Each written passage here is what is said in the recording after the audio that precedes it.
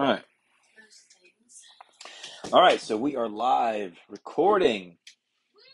You got the AirPod in? Are you recording? I do. Welcome back. You look beautiful tonight, just want to say. Thank you. Just want to make that point. Thank you. Jen is wearing, let's talk about what Jen's wearing, because you can't see. There is a clothing manufacturer out of Sylva, North Carolina called Hometown Hollers, and they make cool shirts. She's wearing a shirt. It is, what color yellow would you say that shirt is? Golden yellow. Golden. Almost like a sunflower yellow. Golden, almost sunflower yellow shirt that says "Essential Worker" on it, and it's a bee and a flower, so it's a pollinator. Pollinators are essential workers. In reference to apiculture. In reference to apiculture, which is the technical term for beekeeping, or maybe just bee preservation. So Jen has a pretty interesting collection of T-shirts that are bought by my husband. So David buys me witty T-shirts, and I make him happy by wearing them. I like them too. That I buy for her. Yes, thank you, David. And she wears. You're welcome. Jen's also growing her hair out, and that's getting prettier and prettier every day. Thank you. It's a lot darker than I expected it to be. It's a lot darker than I expected it to be, but that's not a bad thing necessarily. All good things. New season. Yeah. Shaking it up. So I cut my hair last night. Jen helped me do that. That's always interesting. I cut it pretty short, and I was kind of worried that I was going to look mean. Jen said I didn't look mean. No. So, no worries there. So this is our number 6 podcast. And it is, we are... a lot has happened since January 1st, I just want to say. A lot has happened.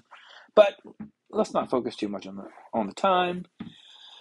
A lot has happened in the world. A lot has happened in our lives. We had some friends move home. Some really good friends move home who we will miss very much. Some friends from Slovakia who were here for 3 years, and they went home recently, which is wonderful for them. It was time, but you know, it's never fun to see friends move away. On the bright side, we have now inherited a house in Slovakia because our dear friends are like, please come stay with us, and we will. Yeah, we had the pleasure of hosting these friends at our house for a number of days back last fall. They were in between living situations, so we got the pleasure of doing that, which was really cool. And we did not have a large house, and there were 13 people living in our house for about 10 days. With one bathroom. But we did it, and we're still friends. We did it, and it was really fun overall. Big giant meals, lots of people at one table speaking several languages. It felt like YWAM. Yeah, it felt like we were. We both said that. We were back in YWAM.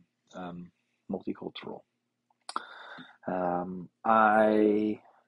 We got gifted an auto harp recently. Yes. Thanks, Aunt Brenda. Thanks, Aunt B. Aunt Brenda for the auto harp. We love it. Yeah. I was playing it recently.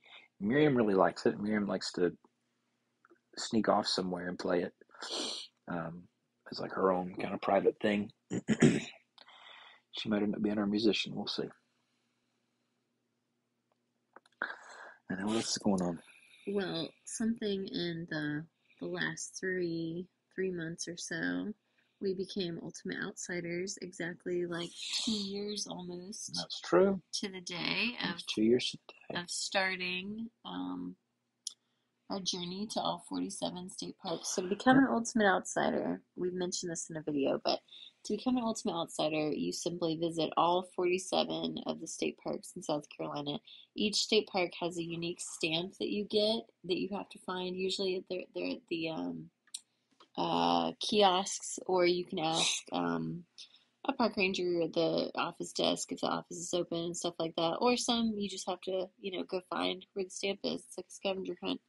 But anyway, once you fill the book, you turn it back into any of the park rangers at any of the state parks, and you fill out a form, page 86 and 87 in your booklet, and turn that in, and you get a legit certificate saying that you're an Ultimate Mm-hmm. Outsider, and you get a free Ultimate Outsider t-shirt. Very cool t-shirt. You pick the color. It's very cool.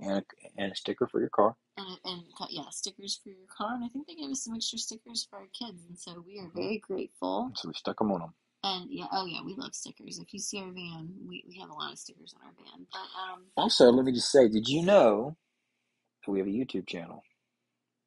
Team Carter Family Adventures, right? Yes, Team Carter Family Adventures. There's a link somewhere. I don't know if we can get it in the description or not. We'll figure it out. There's going to be a link somewhere. And you can also look us up on Facebook. If YouTube isn't your jam, you can look us up on Facebook at Team Carter Family Adventures on Facebook. And we have a blog that as well that I believe has some teamcarter.team. teamcarter.team. And then we're also on Instagram if you like social media in the metaverse. Team Carter Family Adventures. Yeah. So if you haven't gathered at this point, we are Team Carter because we are the Carter family, and we are a family that likes to go on adventures. And you can come too. Yep. So we're doing fun things. We've been to all 47 South Carolina state parks. This year, our kids are really big into Cub Scouts right now. Well, two of our kids, because our youngest is not old enough, and so I think this year we're going to do a bunch of Cub Scout stuff, which is a ton of fun. Honestly, I think I have as much, if not more fun than they do doing stuff with Cub Scouts. So, we got a big camp out coming up at the end of the month at Kings Mountain State Park. We join because we like camping and hiking, but they actually do a lot more than just camping and hiking. Although I will say, camping and outdoor activities they do really well.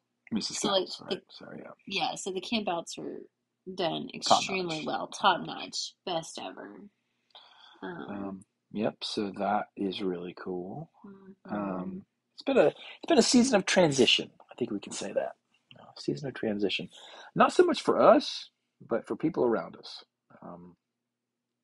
Some things are wrapping up. The co-op that the kids go to, that's not gonna happen again next year because some folks are moving out of town. Some other good friends are moving. We had our Slovakian friends move. Things are just kind of wrapping up.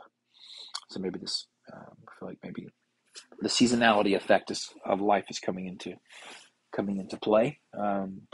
But again, for other people, not so much for us. We're still doing pretty much, what we're doing. And maybe this is unique for us because we have moved a lot in our almost 12 years of marriage. We moved a lot, so we have moved quite a bit. Maybe this is our time to just be grounded for a little while and just to get planted. Yeah. To grow roots, grow deep, as they say, grow wide. Which should be a nice change. For us. So those are kind of that's basically the update for what's going on with us. In case anybody out there was like, where have those guys been? People don't worry about that. But so let's talk about this. Let's talk about top 5 state parks in South Carolina.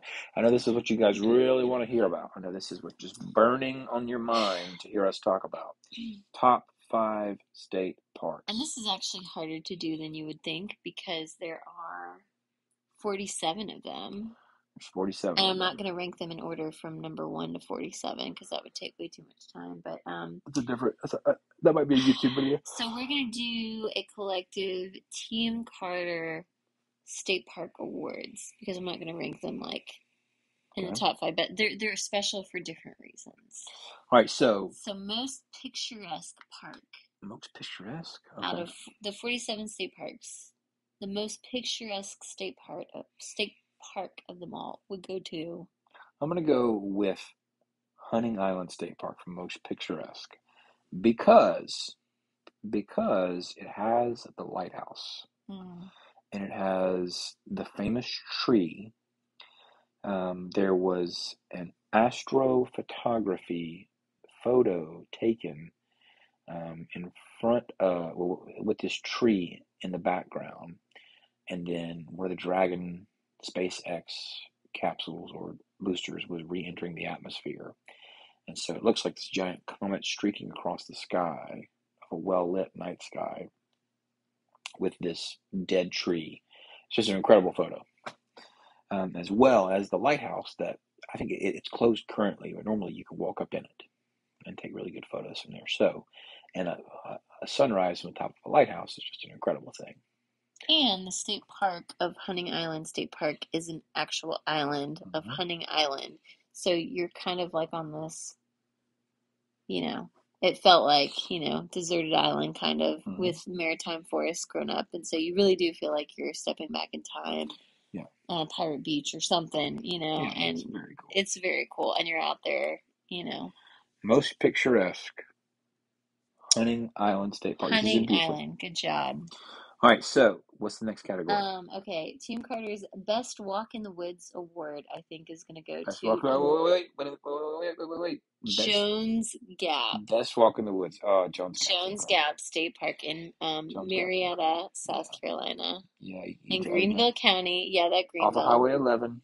Turn at the F Mart and just keep on going.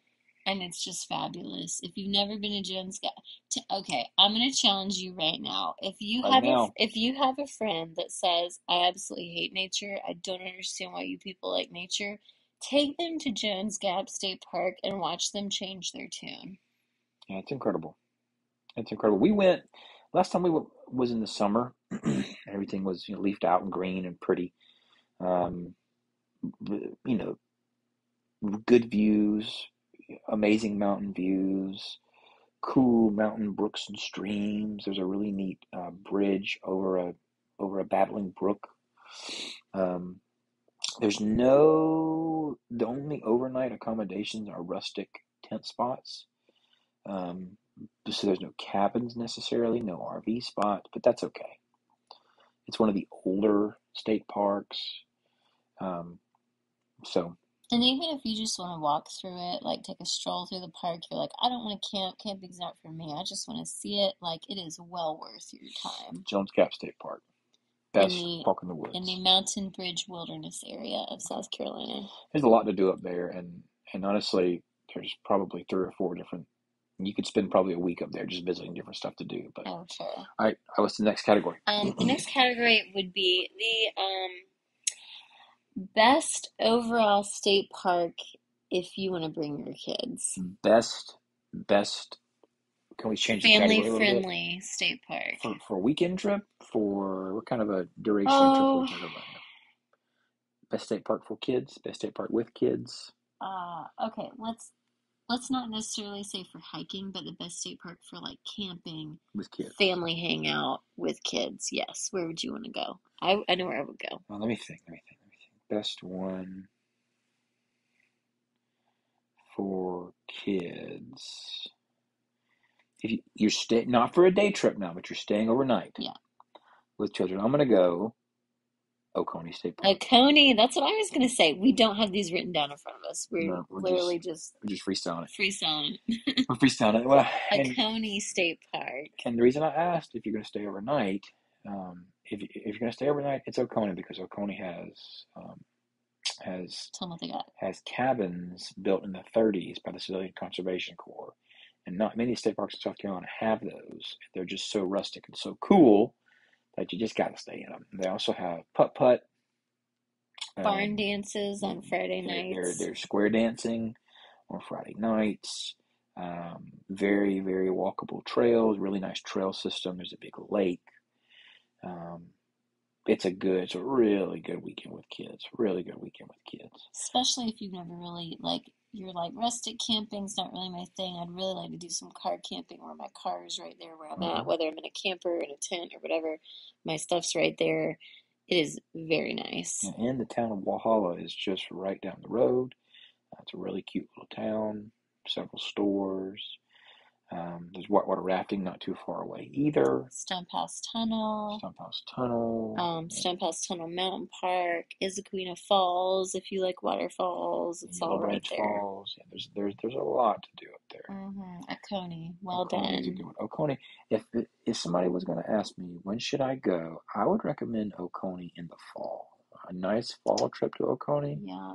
would be really nice. You would really get a kick out of that. And also, if you're looking into some more strenuous hiking, the Foothills Trail also, well, it leaves one of the trailheads is at Oconee State Park. So you could hike the 77-mile Yep, trail. the Foothills The Trail is Foothills a Trail. 77-mile trail from Oconee State Park to Table Rock State Park. It more or less parallels Highway 11 up there. If that's your jam. We've done a part of it, and we want to do the whole thing eventually. It's one of our goals as a family. But if you're into just the right amount of suffering, that's what that is. All right, what's the next category? Next category. Okay. The best. Let's go with surprise. I don't want to say the underdog, but like You want to say surprise or best hidden gem? What do you think? Vocabulary. Let's go with the best hidden gem. A state park that you wouldn't necessarily say that you had it in your mind before going, like, this is gonna be great. And then when you got there, you were like, oh, this is amazing. I never even knew this was here. What's All right, what's yours? You go first. Oh, okay. I think ours is going to be different on this one. Okay. I have two that I had that reaction with, and they're in different parts of the state. So I guess it's a tiebreaker for me between Hamilton Branch State Park, which is in Plum Branch, South Carolina, in McCormick County, because I didn't know anything about it, didn't know where we were. We were driving along, and the scenery was really pretty. And then it's all on the lake, whatever lake is over there. I can't think of it at the moment. Lake Thurman. Yeah, I think it is Lake Thurman. Yeah, Lake Thurman, I believe. But it was just really pretty, and it was very family friendly, and it just seemed like a place where if I'm ever in that town again, Plum Branch, thank you, Plum Branch, South Carolina, and I'm on my way to somewhere else, I would stop at Hamilton Branch and camp there. So what was the other one? The other one was Musgrove Mill. Musgrove Mill is better than Plum. Really? For different reasons. Yeah, Musgrove Mill For different reasons. really okay, good. Why did you like Musgrove Mill? Because I really like that one as well. There was a lot to do and see. It almost had a historic reenactment vibe at Musgrove Mill. Which is in Clinton, South Carolina, on the Erie River. On the Erie River, there's a really nice trail by the river. It had almost like a Revolutionary War reenactment kind of a vibe. It was just really nice. It was really well maintained. There's lots of green space. The trails were really nice. It was sandy walking trails along the river, so it was very easy to walk. Very walkable. It was really nice. Mm-hmm. My favorite hidden gem. Now, it's a three-way tie now. I am hesitant to even share this because I feel like this is my personal favorite. Well, then this is a separate category then. What separate category would you give this? Because this isn't our favorite stuff. Okay. It's our favorite. All right, so I won't go there yet. So hidden gem for me, Musgrove Mill. Okay. Hidden gem, Musgrove Mill. Go be surprised. You will not be disappointed. Not to mention, go check out some of the other thing. I'm gonna take a pause here.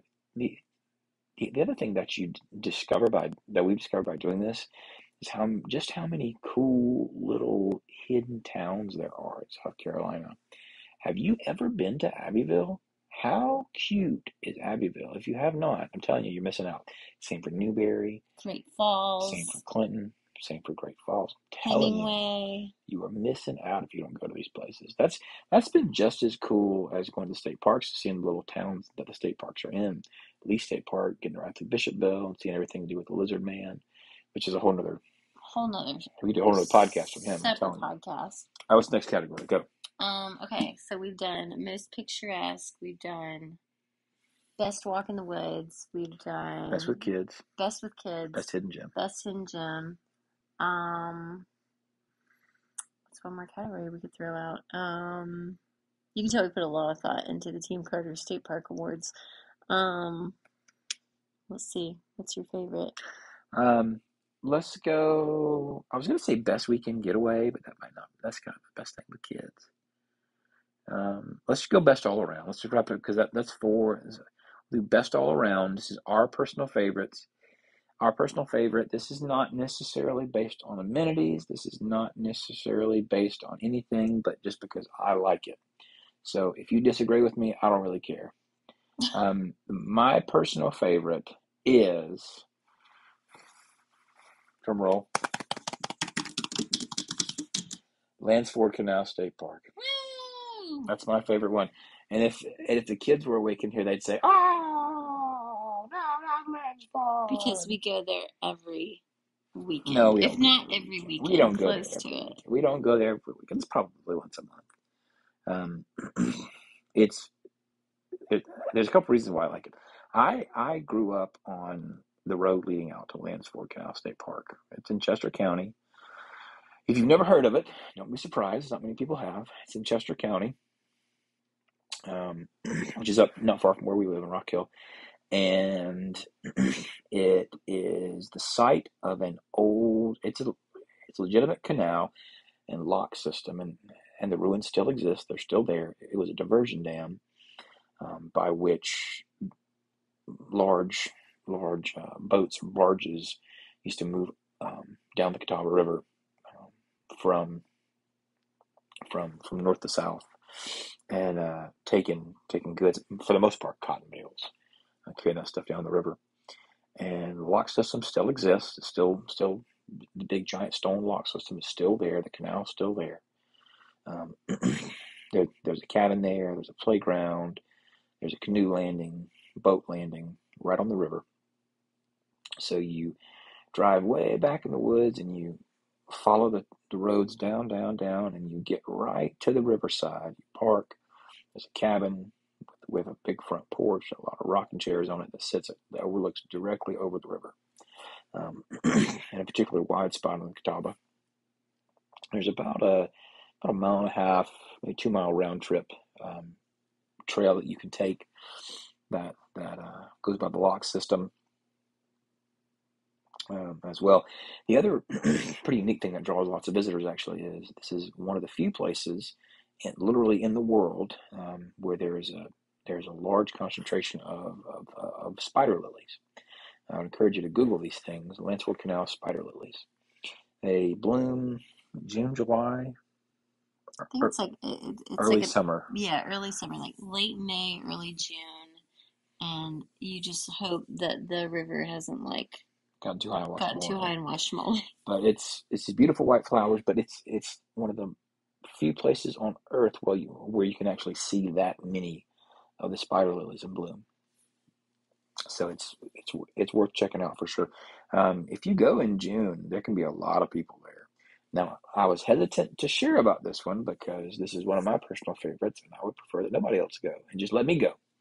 Y'all don't, it could stay under the radar as far as I'm concerned, and I'll just go and enjoy it, and nobody else can go, and I'm fine with that. But we have about 11 listeners, so I'm not too concerned about it. But so that's my y'all won't tell. That's my all around favorite. Jen, what's yours? I'm gonna also throw out another category. People want to know which What's ones. your all around favorite? What's your all around favorite though? Before we jump categories, Are we?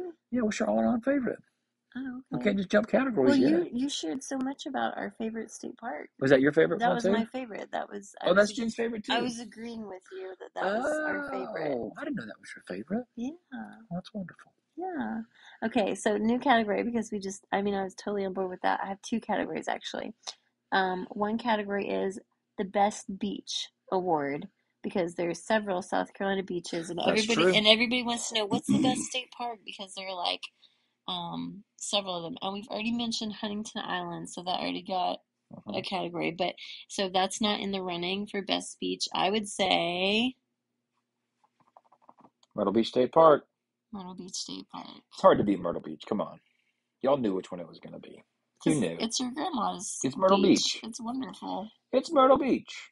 There's no cabins, but that's okay. There are lots of RV spots. It's a good, if you're at Myrtle Beach and you just need a little bit of a break from the Myrtle Beach scene, head up to the state park. There's a pier. There's a long stretch of beach to walk on. There's a nature center with an aquarium and a herpetarium that's free with your park admission. Now, Jen, for those who don't speak herpetofauna, what is a herpetarium?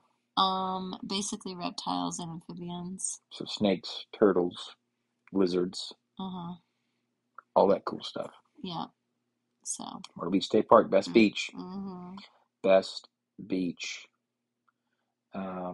And let's throw out an honorable mention Some honorable category. mentions. Honorable mentions.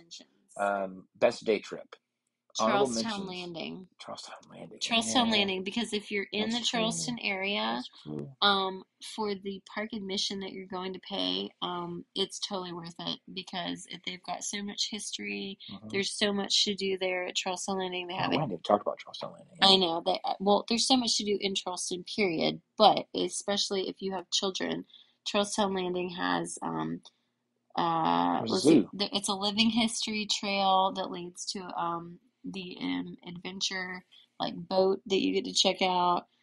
It's got beautiful gardens with magnolia trees. It's got let's see, the Legree Waring House is there.